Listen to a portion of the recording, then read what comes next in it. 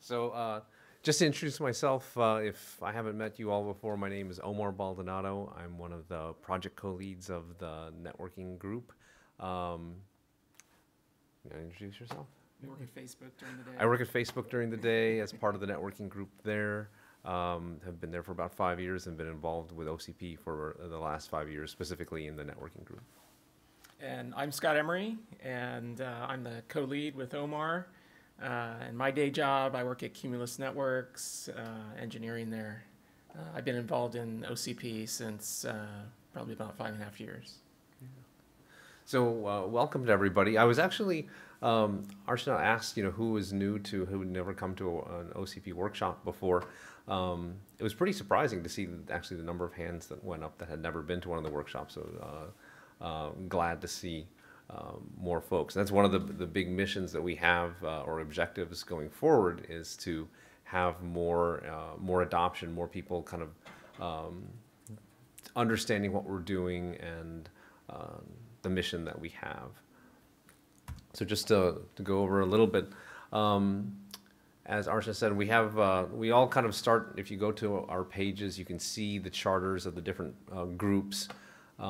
If you've been part of the discussions over the past several months on the networking calls, we mentioned that we wanted to have a new charter.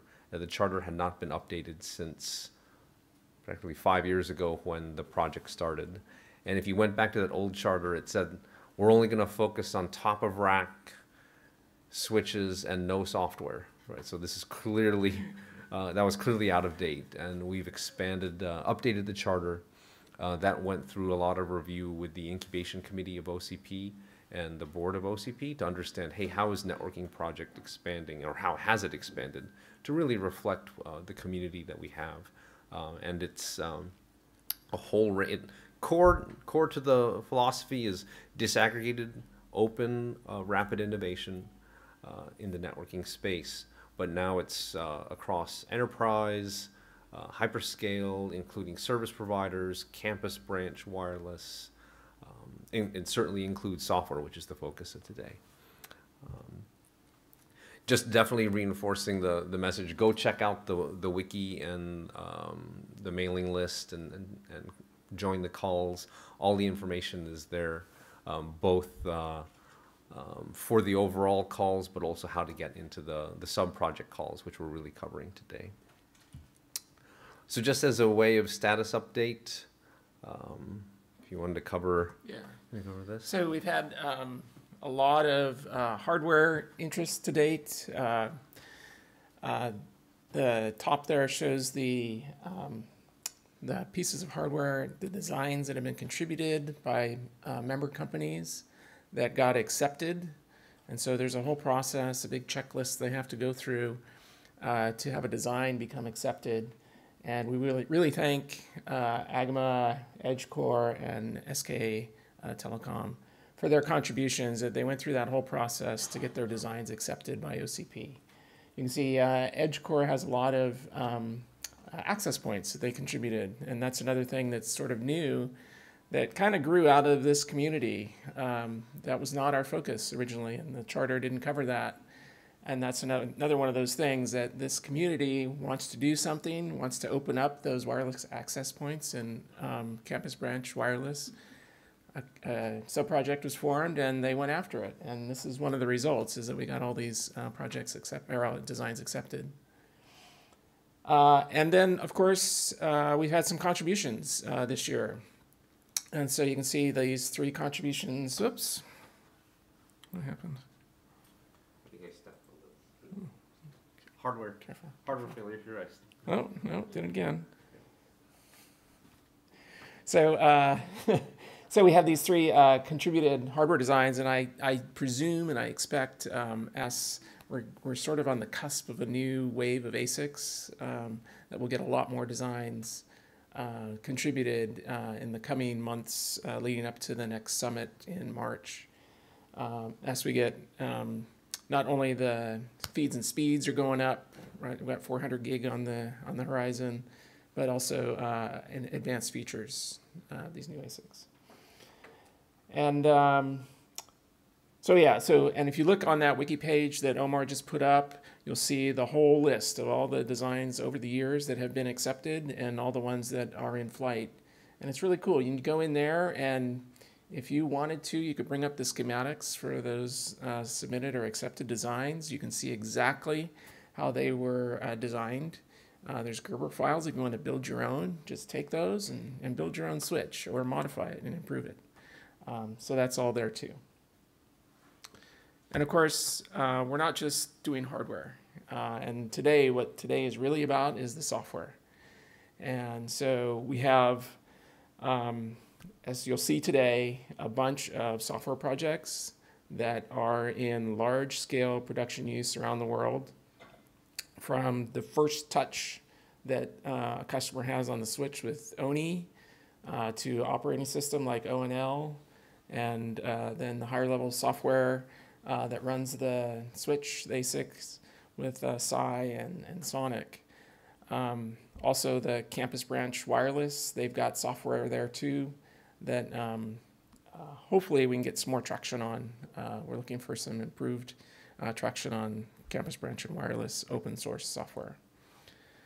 Again, if you have interest in any of these, obviously you do have some interest because you're here today, but sign up for the mailing lists and get involved in those projects.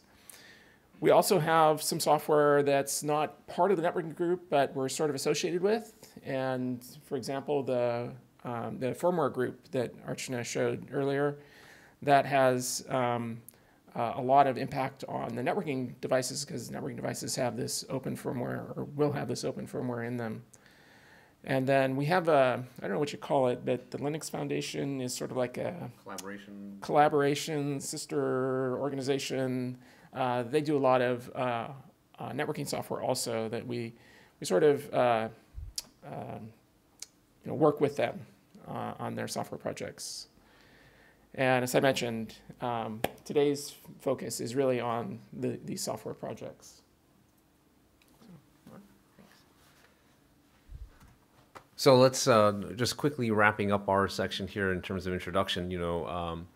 Looking forward for the OCP networking project, I think we really we encourage, if you are an operator here, if you operate a large network or any network at all, please consider adoption of OCP hardware. It's been out there in production for years, and you can talk to different members of the community who have already deployed that hardware into their networks. And we would really love to get more and more companies. I think we want to transition out of that kind of at the leading edge of people adopting this hardware. There are many companies that are starting to put this out there. It's not just sort of this only for certain companies. And I think the maturity of the hardware as well as the software combined has really come a long way. And so this is something that we should see a lot of opportunities for adoption. If you're interested in software, definitely the purpose of today, please engage in our communities. I see a lot of good stuff on the mailing lists, but contribute and just lean in with your community. We need you all for support there. And one of the things that goes along with adoption, and Archana mentioned this, we really want to encourage people to share their experiences. So if you're selling hardware or software, and you're working with different customers who are deploying this, or you're an operator who's using the hardware and maybe writing your own software on top of it, we encourage you to contribute white papers, use cases, videos, whatever that talks about, even if you don't have a piece of hardware to install, if you can talk about how you took OCP software and hardware into your network, we'd love to hear about that and share that with other members of the community. So logistics, I think we went over this. Hopefully everyone's in Wi-Fi. We were just talking this morning. We're really happy with Flex's hosting here because it's this classroom style. If you've been to other workshops before or the summits, it's your laptops are on your lap, literally, and here we have laptops on desks, which is just makes a long day like this, much more productive, I think. It's Wi-Fi password here. We've already went over the breakouts. Yeah, facilities. Oh yes, just in terms of drinks and Restrooms are in the back there. When you go to the breakout sessions, if you're joining the ONI or ONL sessions, there are facilities as well there. To go back and forth between this main area and those breakout rooms, you will need a flex escort, but there will be flex employees there who can do that for the whole day they're assigned. So with that, we're going to go through the rest of this morning. That is around the overviews. So the purpose of today, and some of the project leads, we were talking about what should the workshop be like today, and what we narrowed in on was giving folks new to the community, or maybe even working in one sub project like ONI, and you wanted to learn more about ONL or SciSonic. Give an overview in the morning of the projects that everyone can benefit from. And then after lunch and the tour with Flex, then we'll go into drill down tracks, where, good thing I see a lot of laptops, because I think the intent is to be a little bit more interactive, to actually take a look at how you might deal with some of the code and look at code in the afternoons for the software projects. So with that, I think we'll go ahead and move on to Kurt. Anything else? Any questions from folks? All right. So thank you very much for coming, and enjoy the day.